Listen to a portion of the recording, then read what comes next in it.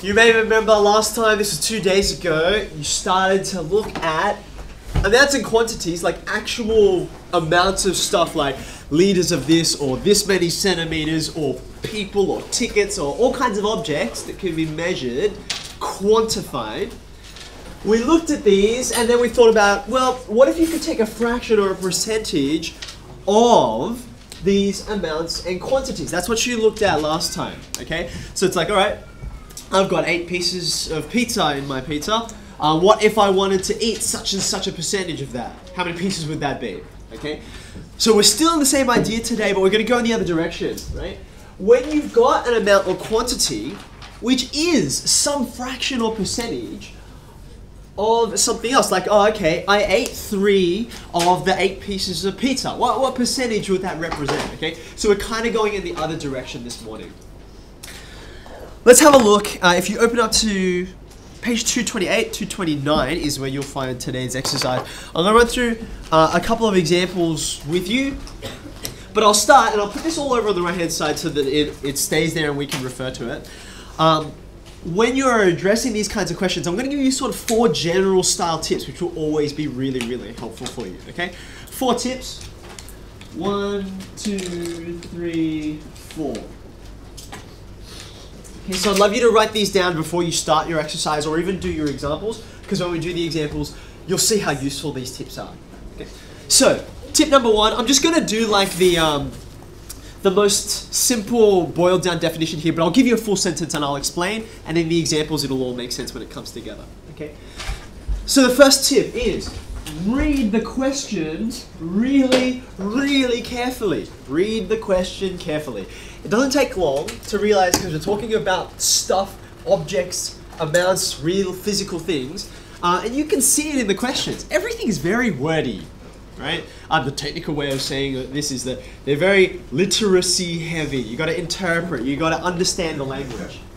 It makes all the difference to you understanding the question and then answering it rightly or wrongly based on whether you have looked carefully at the language given to you in the question and if you know what it means. Okay, so there's tip number 1, read really carefully, okay? Tip number 2 is kind of like the opposite. There's so many words there, that's why you have to read carefully. But because there are so many words in the question, you ought to use words in your answer, right? Your answers to all of these kinds of questions shouldn't just be a series of numbers and equations. You probably can get the right answer just with the numbers and equations. This is maths after all.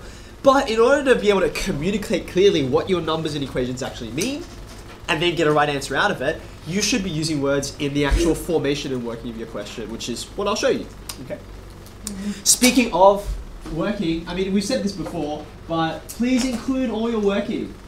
I'm going to emphasize it again this time because a lot of what we're going to be doing, like, they're icky percentages and fractions, right? So you will obviously rely on a calculator for big parts of answering the question.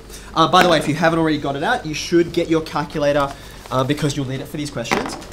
Now, for a large number of these questions, you might be able to do all of the working on here because they're wonderfully powerful tools. But you shouldn't, even if you use the calculator for the whole question, you shouldn't therefore think, oh, I don't need to include all my working when I'm writing it. Okay, you're still about communicating how I got the answer. So yes, we'll be using our calculators, but we should be including all the working that we're thinking through on the page. Okay. Last tip, because, you know, for example, if I said, oh yeah, I ate 3 pieces of pizza, right, out of 8, okay, you're going to get a percentage out of that. Often the percentages will have many, many decimal places, or the fractions will be kind of awkward, okay? So you'll have to approximate at some point. Here's my last tip. It's at the end because the place you should approximate is at the end. You may have to approximate and say, oh, you know, 3 pieces of pizza out of 8, I think is 37.5%. If I wanted that to the nearest percent, you would do that right at the very end. It's your last step, actually, to approximate, okay? Don't approximate early, because whenever you approximate, you change things a little bit. If I did to the nearest percent, 37.5 would be... Would it round up or down? It would round up to 38, wouldn't it? Because 0.5 is right on that point which we decided goes up. So 38%. I've introduced 0.5% of error, okay? So that error, if I don't do it at the end, it's going to flow onto the rest of my working. So don't do it at the beginning, do it at the end.